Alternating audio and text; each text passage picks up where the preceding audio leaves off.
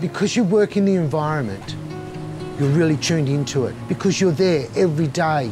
If the whales are late, you go, oh, the whales are a month late, or tuna are getting big now. And you go, oh, look, the crabs are down, or oh, the squid's down. You're in tune with everything. And we've been here for so long. We're part of the ecosystem as far as we're concerned. You know, every year I come, and within minutes the dolphins are here, the seagulls turned up. We just, yeah, blend in.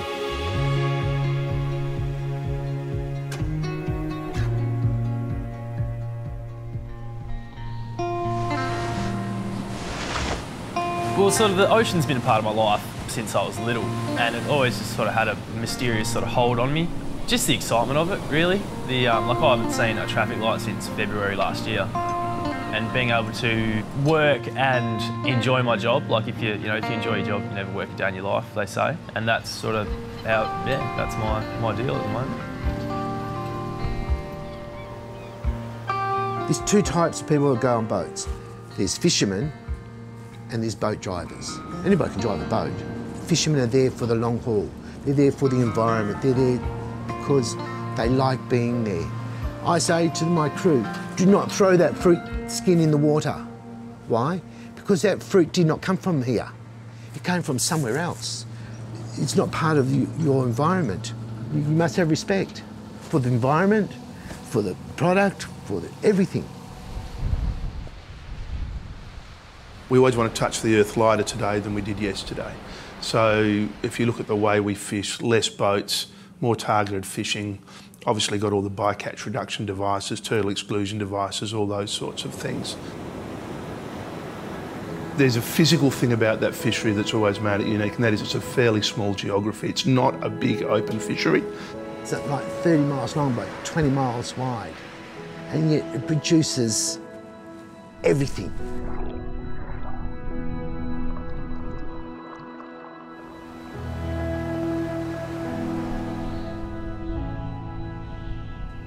When my father went there was a sheep station at the bottom of Exmouth Gulf. There was a RAF base, which was in very much caretaker mode nearby, and there was a lighthouse at the top of the cape. And they went round, built a factory, then they built a bar, then they built all the supporting infrastructure, and they started building houses. We built a community there, just accumulated people who wanted to make the impossible happen. This was the end of the dirt road. You came here, you could tell me your name was anything. And we didn't care what you did in your past life, as long as you didn't bring it to us. We own all the licences in Exmouth Gulf. We create that culture in our fleet that, guys, this is our pond. We're not here to catch more than that guy who might get there before we do. That sets a really nice tone for that fishery that is very unique. We can open up areas, and if somebody's fishing on to find some small prawns, he'll just ring up the fleet and say there's some small prawns here, he'll move and everyone will leave them alone. We're able to set a culture of we're actually here to get the best outcomes for this year, next year and the next 10 years. So that sense of custodianship is very, very strong. Like our catch cry is sustainability. We have MSC certification, I have cameras and always proactive. You have to be. You don't get a job here unless you have that outlook. It's called the Kalis way. Not just anybody can do it. You must have respect for the seafood. You have to understand the next person that owns this box could be your mother.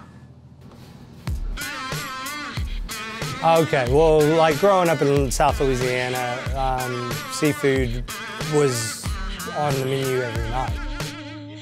You know, we live very close to the Gulf, so I look out daily, you know, and just go, that's where the prime item on our menu's coming from there. You can't get any fresher or closer to the product.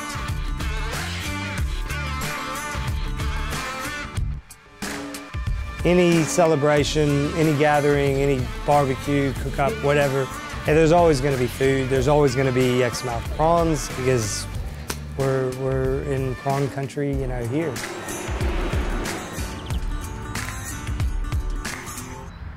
You could bet that most people living in Exmouth in 2011 had either worked for us or been around us. So without any work, we'd already created that connection with the community. When we closed the factory, this deep community connection that's been naturally created now needs to be nurtured.